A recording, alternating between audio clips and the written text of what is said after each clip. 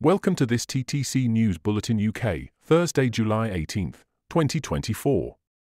The UK is hosting a summit of European leaders at Blenheim Palace, the birthplace of Winston Churchill.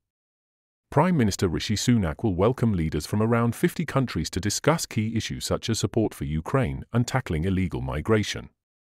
For the first time in 15 years, a Labour government has laid out new legislation in the King's Speech.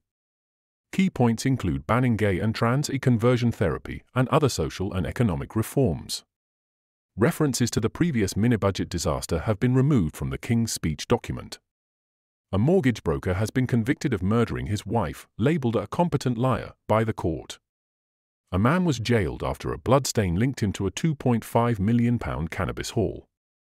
The Foreign Secretary is visiting Israel amid the Gaza conflict, with significant civilian casualties reported. Additionally, 2 British men were reported missing in Sweden, with bodies found in a burnt-out car. This was a TTC News Bulletin sponsored by Politica.uk.